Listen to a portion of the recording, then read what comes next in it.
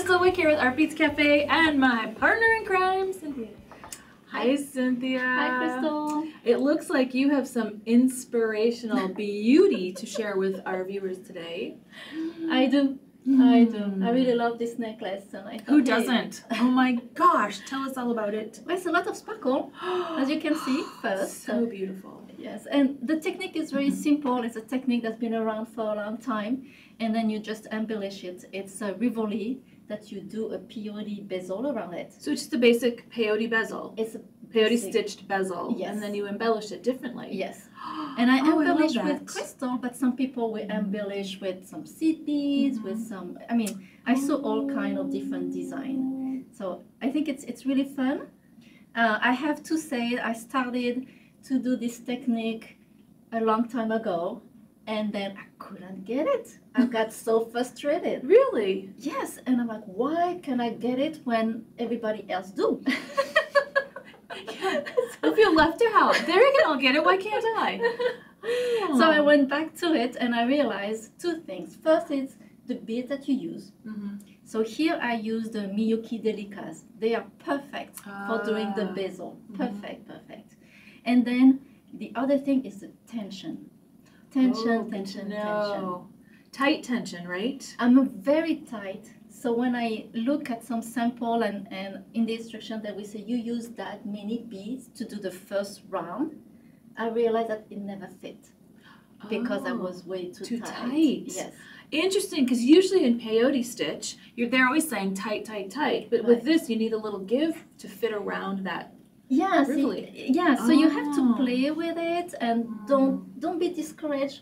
It's actually pretty easy, yes. And we do have a handy tip, step by step, Great. on our learning center to show how to make this. So it's very, very easy. And I would assume that it would work differently depending on the little tiny seed beads have different shapes. So depending on the shape, because some are rounded and some are more like a cylinder, and so I would think that would be kind of trial and error and figure it out. Yes, and we have also a chart that say how many beads you need to for the size of the rivoli. Oh, that's great. Is all that in the learning center on our website? It is. And like I say, if it doesn't work, take a bead out or maybe add a bead. So don't be discouraged. It's just about your tension. It's just about how you improve. And what do you call this beauty? I don't think we even said what her name is. It's Blooming Stars. Blooming Stars. Because when I did those, I thought, like, it's so sparkly. So pretty.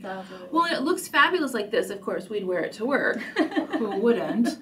But you could just make one or two, couldn't you? For earrings or for a little bracelet or something. So it looks like a great technique to just pick up and... And I saw some design also where people do a ring with it. Oh, can you imagine? Would that be cute? Yes, I actually can. That? Yes. And on these, a lot of time people will connect them with some more seed beads, but I decided to do something different. So I created those little, call that loopy links. Loopy links. Yes, really cute. And I do have also a mini video on the site to show how to make those. It's super fast, super easy to do. Great. And here, as you can see, I have different colors of wire because I choose one of a wire blend. Excellent. I love our wire those because I don't have to buy so many different colors, so many different spool. Right. Everything is in the tube, and I was able to make those links together. Oh, Cynthia, that's beautiful. Thank you. Oh, just love it. Thank you. And I thought then, just to make it softer, then I added the ribbon. And what I love in the ribbons is you can then adjust the size.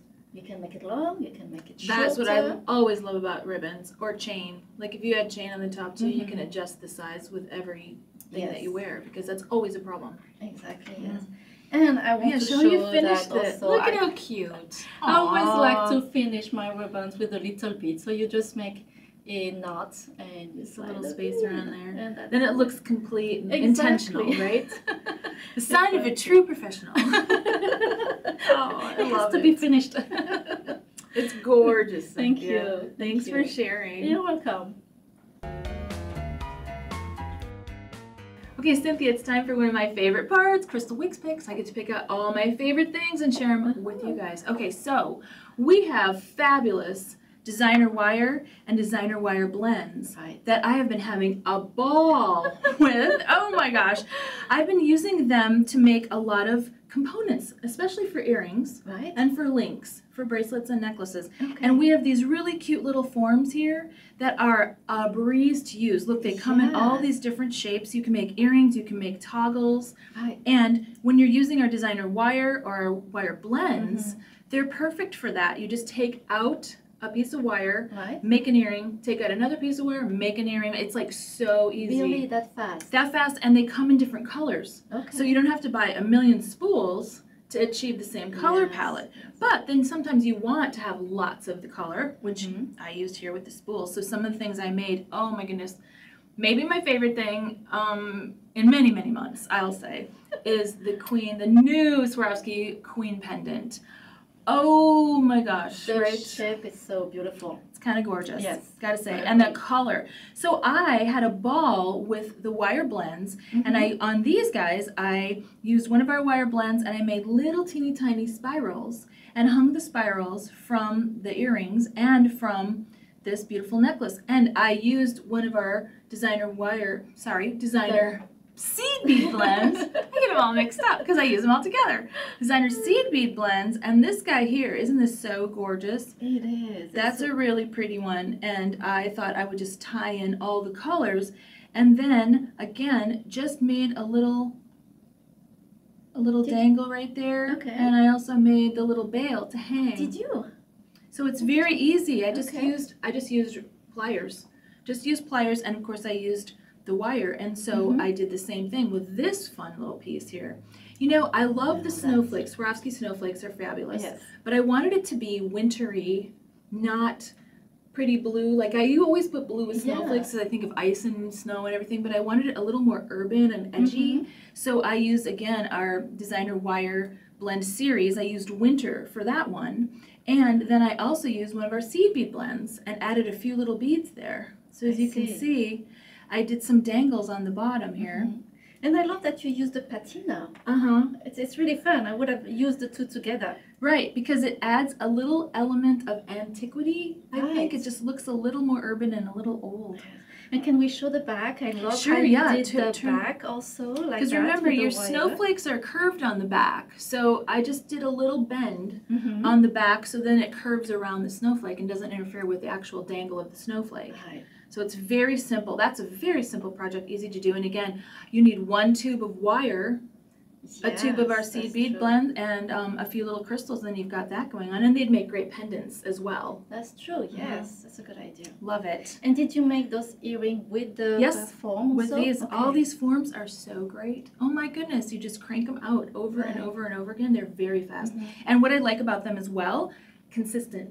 Oh, I see. Everything you make, all your ear wires, everything, even your toggles and the chandelier earrings, they Right. all look exactly the same because you've made it on the same form. That's true. So easy. Yes. It's really easy. So you just sit down and make a whole bunch. I did the same thing here with this Okay. piece. So now I used one of our designer seed bead blends, Northern Lights, which I love. Again, it's the blues. You guys, I can't help it. They're just my favorite color. I try to use other color palettes and I just go, woo.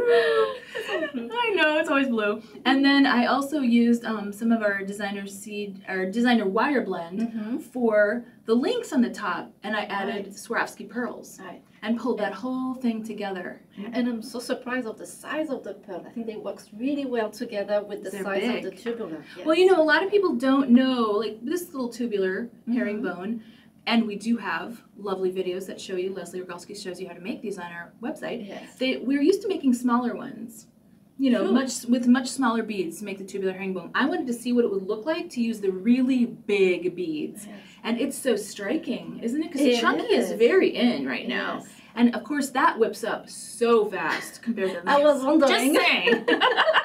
I'm sure you did that really. So fast. And then of course on the top I did it on this one too. I always add chain or a ribbon like you do a lot of times Right. so that you can adjust the length of the necklace to fit whatever you're wearing. That, yes. Yeah, and so again it adds another element at the back there. Mhm. And we used bead caps, really nice, easy bead caps just to cap off those tubular herringbone. Yes. Because any of our seed bead blends are gorgeous already to just stitch up tubular herringbone or tubular peyote, Exactly. and then just cap it off, and you've got a beautiful necklace, as you can And see. then you just glue.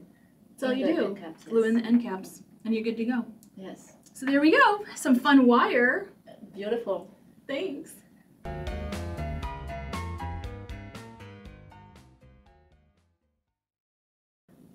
Okay, Cynthia, one of our viewers writes in and asks us, what do you use multi-sized looping pliers for? Yes. I thought, she's the expert, she'll let you know.